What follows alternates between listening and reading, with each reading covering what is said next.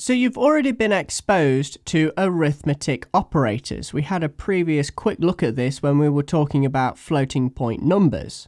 However, now it's time to really discover what are all of those arithmetic operators that are available to you. These are very, very important operators, and in order for your program to have some real kind of logic and functionality, you must understand these operators. On top of that, one of those operators is the plus symbol, which in a standard equation would do what you expect, which is add numbers together. However, with JavaScript, the plus operator is also used for concatenation. Again, we looked at this with primitive data, but we'll take another look at it again. Finally, what we want to do is take a look at BODMASS as well. BODMASS is actually very, very important because that is the order in which your statements are executed. BODMASS applies again only to mathematical equations and is the order of importance. We'll also learn about bracketing and so on and so forth, and that is extremely important because if you don't understand BODMASS, you will get results that you do not expect. So to learn these simple operators again, we're going to open up the console and take a look at some direct output from the JIT compiler. Let's do a simple addition. 4 plus 4 equals 8. Perfect. Now the problem is with the addition operator, as mentioned before, is it's used for concatenation with strings as well, which can cause all sorts of confusion, especially when you're running your programs. And that is that they forget the one golden rule, that strings always take precedent. Notice how I showed you primitive data, strings first, and then numbers. So strings take precedent. So whenever you add a number to a string, what you will get is a string. So let's do 4 plus and then say string. You're going to get 4 string. And it doesn't matter which way it is around. You could say add 4 onto the end. You're going to get a string as well. So strings always take precedent in JavaScript. So that's addition. Very quickly, we have subtraction. I'm sure most of you don't really need to watch that. But 4 negative 4, 0. And then also we have multiplication, which is defined by the asterisk. So 4 times 4 equals 16. Then also we have divide. Now divide in programming is symbolized by the backslash. So 4 divided by 4 is 1. And then also we have what's called a modulus. This is something that you may not have been exposed to prior. So if I say 4 and then I type in the modulus and 4 again, we get 0. Okay, well that's a little strange. Let's try 4 and then we're going to pop in the modulus and then we're going to type in 5. What you're going to get is the value of 4. So this is very strange. So what is a modulus? Well, a modulus is simply returning the remainder of a division operation. So let's take a look at this. We had 4 divide by 4 and the remainder is 0. So 4 perfectly divides into 4. We also have 4 modulus 5, which returned 4. Why is that? Well, 4 divided by 5, well, unfortunately, 5 doesn't go into 4. So the remainder is 4 from that equation. Let's do 27 divide by 16 or modulus by 16 and give me the remainder, which will give 11. Well, here we have the remainder value. What's left over after the divide has happened. So 27 divided by 16. Well, 16 will only go into 27 once. It can't go in twice. So therefore, what we have is 11 left over. So this is very useful because if there is a remainder, we know that this number is not divisible into another number. Now let's give this more perspective as to why this is important, because we can detect very easily if we have an odd or even number by creating a modulus divide by 2. If there is a remainder left over, we know this number isn't divisible by 2, and every single even number is divisible by 2. So if we have a remainder, it's an odd number, and if we have 0, it means it's an even number. It's divisible by 2 with no remainder.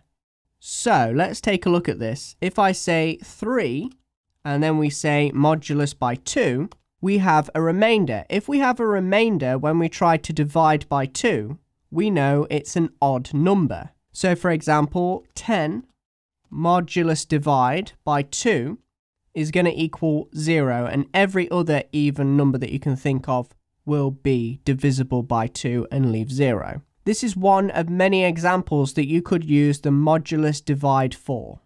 BODMASS is a law of mathematics, and your computer and your calculator follow the laws of mathematics, which is BODMASS. BODMASS is an established order. It's an acronym to help us mathematicians understand how calculators work out, or computers work out, mathematical equations. So first of all, you have brackets. Brackets take precedent. Let's have a use case example for brackets. I'm going to say 0.2 plus 0.1, and we get that anomaly because of the way computers store binary floating point numbers, 3.0000004. Now, what I did then was to say how to solve this is 2 plus 1, and then I divided by 10, but I didn't just write it like that because that gives us 2.1, which is a problem. Instead, I said in brackets, I said 2 plus 1, and then outside of the brackets, I said divide by 10, and it gave me 0.3. If I don't put the brackets in there, I get 2.1, which is a little strange. So let's take a look at the first equation that went wrong, which was this equation. 2 plus 1 divided by 10 gave me the very strange number of 2.1. This is where we need to remember BODMASS. Whenever you get a value that you're not expecting and you can clearly see what value you want, then usually it means you've forgotten the rule of BODMASS. So you'll need to say this several times over in your mind, but BODMASS is an acronym. Brackets, orders, divisions, multiplications, addition, and subtraction. That is the order in which your mathematical statements are produced, starting with the most important, brackets, to the least important, subtraction. So let's have a look at this. We can see that division is higher than addition. So what's happening here is, with the BODMASS law, is it goes immediately to the division. So it does 1 divided by 10, which gives us 0.1. 0.1, and then it says plus 2. So it actually didn't follow it left to right. That's not how mathematics works. It goes to the most important operators to the least important operators. So we ended up with 2.1 when we did this. This is where we use brackets. Brackets are the most important in BODMASS, and that allows us to isolate certain parts of our equation and make sure that the computer does that first, and then everything outside the brackets is done after. So for example, I say 2 plus 1. Now this will be done first and foremost because it takes precedent over division. So it goes to the brackets first, and then we say divide by 10. So it went to the brackets, 2 plus 1 equals 3, divide by 10, which is the second precedent, divide by 10, 0.3. Now also there are two other mathematical operators I haven't actually shown you, which is increment and decrement, which is where you're supposed to take a number and say plus plus and it adds 1, or take a number and say minus minus and it takes away 1 from the number. These operators are actually extremely useful when it comes to loops and other things, which you'll look at later on. However, if you do it directly on a number, you will get an error. So these numbers need to be contained within a variable in order for you to use these operators. So I won't go in depth right now, but I want you to keep remembering all about BODMASS and mathematical equations, and let's do something even more complicated. So here's an equation I've provided for you. Let's go through this and see how the laws of BODMASS work. So we have, first of all, two sets of brackets, and brackets always take precedent.